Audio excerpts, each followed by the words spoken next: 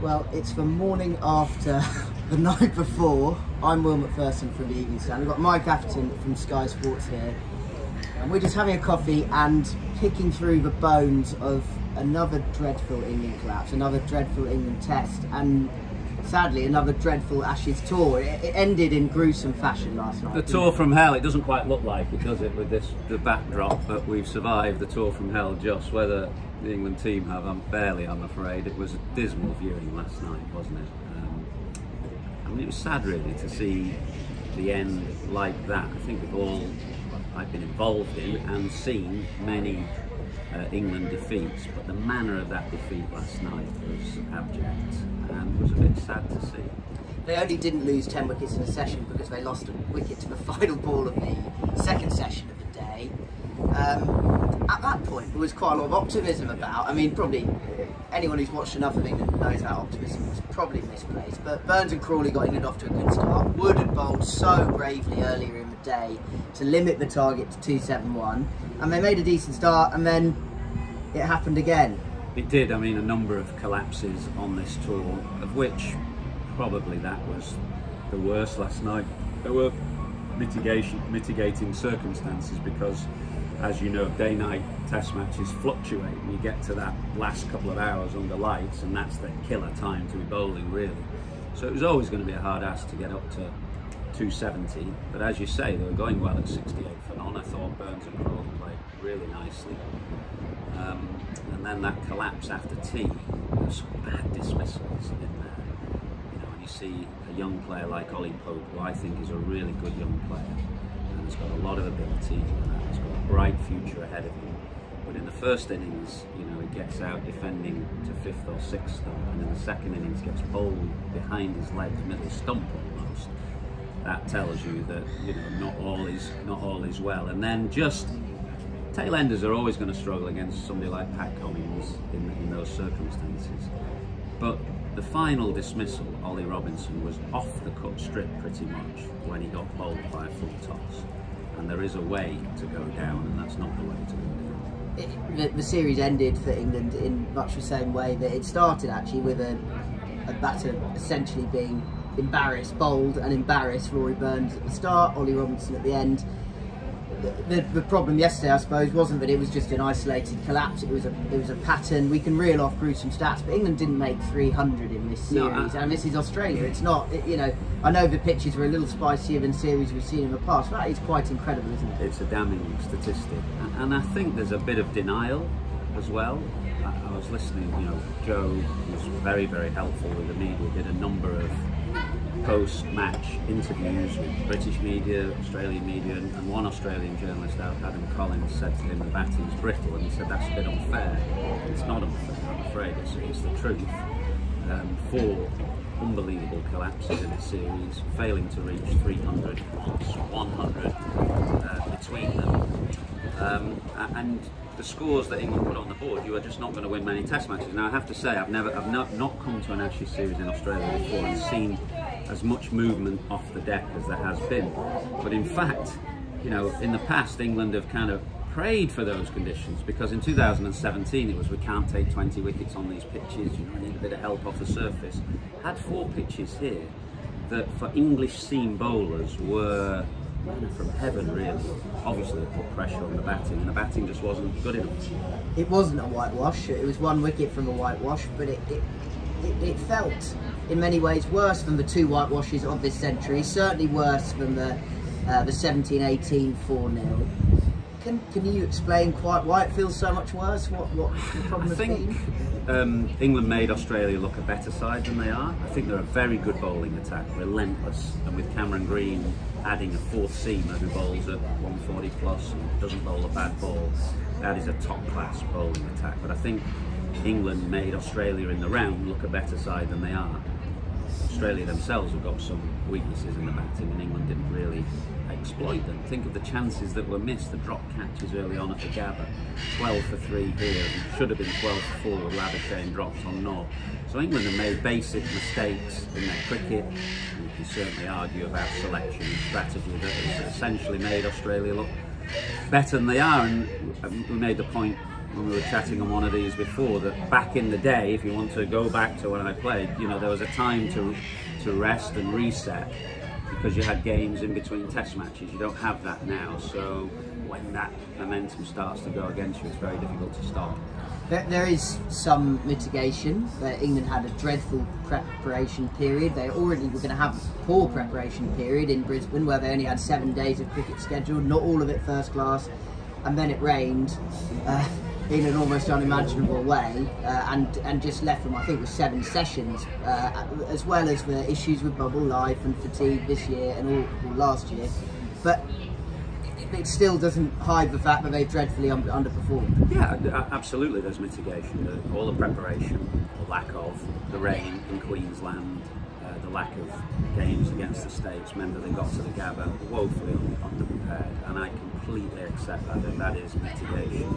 You can't completely just pass off the responsibility. So Joe, as you know, you were listening to Joe last night, he made some very sensible points about the structure of domestic cricket in England.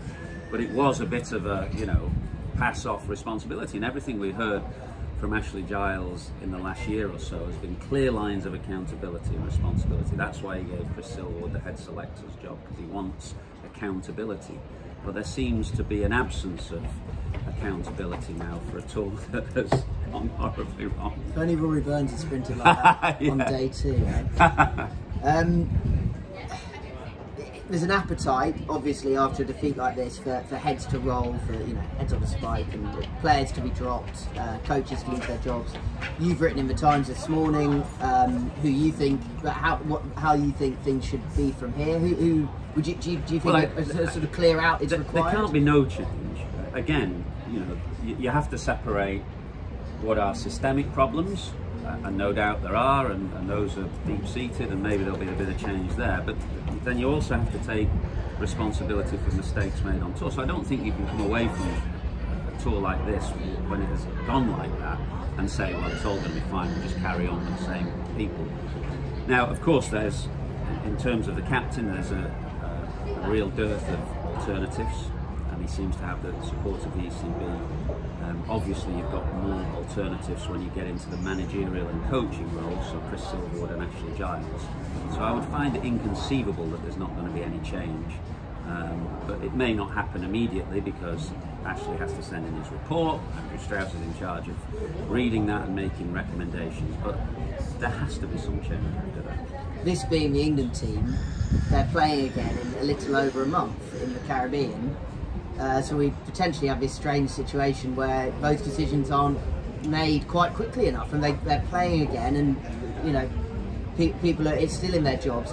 Is that an acceptable situation? Well, it's a reflection on the scheduling, and that's the way cricket is at the moment. I really do think England played too much, and there needs to be a bit of a reset in terms of scheduling and the amount that cricketers are playing. And the T20 boys are in action in, 6 or 7 days' time, I think, and then it's a month to the 3 tests in the Caribbean. So whether England will have some caretaker positions around that Caribbean tour, who knows? Because when you're making change, you have to make sure that it's the right change, and you're just not a knee-jerk and rushed job. So that you may have a caretaker situation before then. I can't see. You know, the way that ended there was a damning reflection on the coaching and managerial positions around the team. Because players who have respect for captains and coaches don't go down like that. So there has to be some change. Joe Root, as you mentioned, kind of took aim at county cricket last night. I think he is among a group of England players who feel that they don't arrive at test matches any better prepared for having played a few county games. He averaged 36 in the championship last year and 60 in test cricket. Marnus Labuschagne averages 60 odd in test cricket. He averaged 30 something. Travis Head, who was so brilliant in this series, averaged 18 for Sussex last year. Does Joe's comments chime true with you? Yeah, I think everybody thinks that, well, certainly most people who've played county cricket would like to see red ball first class cricket played at the right time of year, but for the quality to be as high as possible on the best possible surfaces. You know, it's not rocket science, is it? You want a good flow of talent into the county game. You want the standard of first class cricket to be as close to Test cricket as possible, with Lions providing a bridge for that gap, and you want the coaching and management of the team to be as top class as possible. And that's really the three areas that you're looking to get right. And no doubt that it's been tricky in the last couple of years with COVID, the change to conferences, and for all the reasons we understand. But I think there's an appetite to see a higher quality first class competition played at the right time of year on the best possible surfaces. Is a looming question whether that remains a county competition with 18 teams, do you think? Or is that too much? I mean, I'm not sure there's an appetite to cull. I don't see that appetite in the game, so you have to work how you do it, whether you go to 3 divisions of 6 or whatever. But a condensed, high quality, first class competition is an absolute essential if you're going to have a smaller gap between domestic cricket and Test cricket. Just as an ultimate question, Mark Wood, possibly the only England player to advance his reputation? Yeah, not many enhanced their reputation, did they? But Mark Wood yesterday morning bowled brilliantly. His career best figures by an England bowler in Australia for a generation, for 15 years. Bowled with great hostility and spirit throughout. And Australian crowds took to him because they saw a real trier there, a battler. And was thrilled that he got reward at the end. He deserved to get those wickets for the performances earlier in the series. Any other positives? Not many, Will. No, other than the fact that the sun is shining in Hobart. We're at the harbour side, the Henry Jones Hotel over there, which is lovely. Where I once met Leonard Cohen, believe it or not. Yeah, it was amazing. England have lost their last 3 series in Australia in 5-0, 4-0, 4-0. They're 13 defeats from 15. It also coincides when I started watching England Australia. I don't think it's down to me, but who knows? Are they as far away as they've ever been? Do you see it? Do you have any hope for coming back 4 years' time and seeing England win? Well, I do have hope because I've seen England win here all 2010-11. It has happened. English cricket has always produced good players, and I hope will always produce good players. And things do turn, but you need to kind of grasp the nettle. They don't turn by themselves. But I think when you have a defeat like this, which you can liken way back to 1999 when we lost to New Zealand at home, that you then get an appetite to turn things around. So hopefully some good will come out of it. We shall see. Well, that's all from Hobart, where it's been a pretty grisly tour for England. But thank you for watching, and see you soon.